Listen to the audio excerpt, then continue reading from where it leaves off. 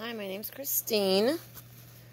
I have one of these beautiful, big, huge spools of ribbon, which I'm sure you guys all know about. That costs way too much money.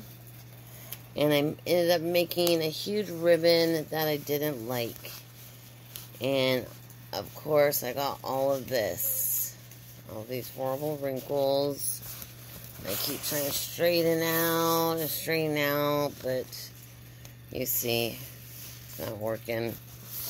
Anyways, I went to the thrift store the other day, and I saw this really cute miniature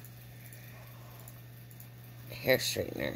And I was thinking today, I'm trying to organize this mess of my crafter stuff, and I was thinking, I wonder if that would work, even with the wire ribbon. Anyways, I'll be quiet and just do it, and you can see for yourself. See, there's the wrinkles, and here we go. Straighten this puppy out. Come on, baby. I have it all the way on the highest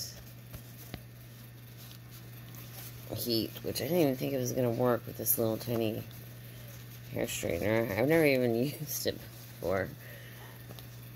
There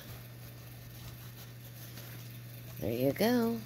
Just that little speck. And we have no wrinkles. It's beautiful. Just like the day I bought it. I didn't have to throw it away. I didn't have to throw away my $18.99 I spent on the spool.